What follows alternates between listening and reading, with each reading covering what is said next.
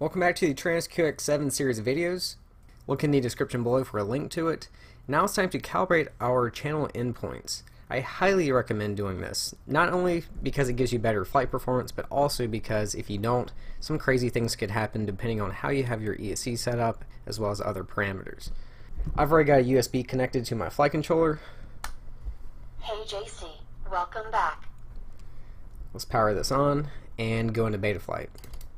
Then go to receiver, move your sticks around, make sure that you are connected, and we are.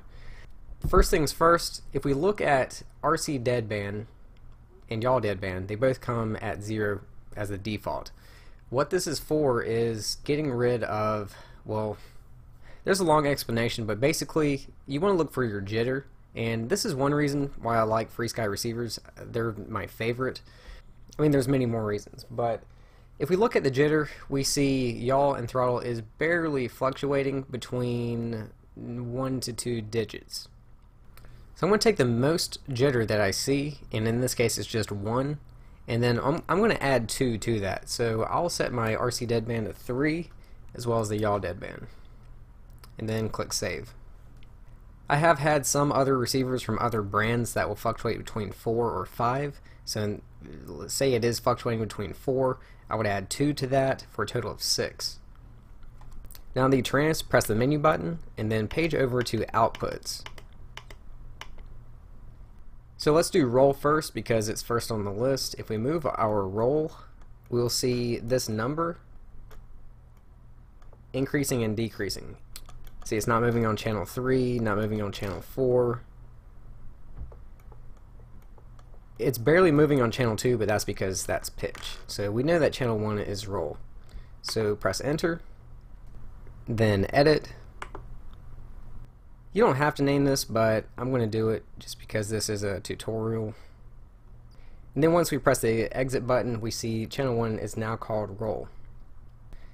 Now we want to make sure our sticks are centered, at least roll. So just give it a little tap and try to make it center. And we see roll is actually centered right on 1500, and because of that we will not have to change the ppm center. If it does not center, then you can move this up and down, and if you look on the screen, the center for roll is changing. So change ppm center first until you get it right on 1500.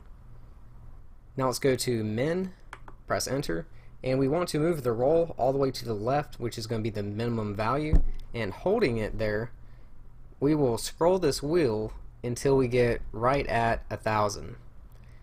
So we're right on 1000. If I move over to the right again, we're still on 1000, move to the right again, still 1000, and then move right a fourth time, it now hits 1001. So I am going to go back to 1998 and then move to the right once to put it on 1000, because I would rather be closer to 1998 and 1000 than 1000 and 1001. So we're going for the minimum here. Then press enter. Now move the stick to the right and move over to max and do the same thing, except this time we're going to round up. Okay, so we're on 2001. If I move to the left, we go to 2000, left again, still 2000, left again, and now 1998. But I want to round up, so I will go to 2001 and then go to the left one time, and there we go. So there's my magic numbers. Your numbers might vary depending on your receiver. And we're done with roll. So let's back up, go to channel 2, which is going to be pitch. You only get 4 characters, so you will have to abbreviate this. There we go, pitch. I'm going to give it a couple taps, make sure it's centered, and it is centered right on 1500. So once again, I will not have to change ppm center. You might have to. Put pitch all the way down, press enter, scroll the wheel until we get, it's going to be just like last time. So I'm going to round down, go to 1998, then click it once, and now we're on 1000. So press enter to save it there. Now push the pitch all the way up and do the same.